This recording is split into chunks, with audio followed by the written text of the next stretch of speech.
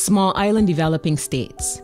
They are on the front lines of climate change, pursuing sustainable development. They share unique issues: small size, remoteness, limited resources, and global environmental challenges. Even though they emit the least carbon into our atmosphere, these countries suffer the worst effects of climate change. The Small Island Developing States Accelerated Modalities of Action, or the SAMOA Pathway, was adopted in 2014 to support these countries' sustainable development efforts. 5 years on, the international community will gather in New York on 27 September to review and speed up progress on the SAMOA Pathway.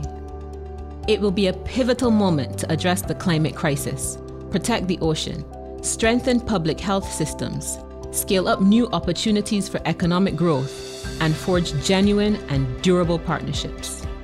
Small island nations are already taking action to implement the SAMOA Pathway and the Sustainable Development Goals. But they cannot do it alone.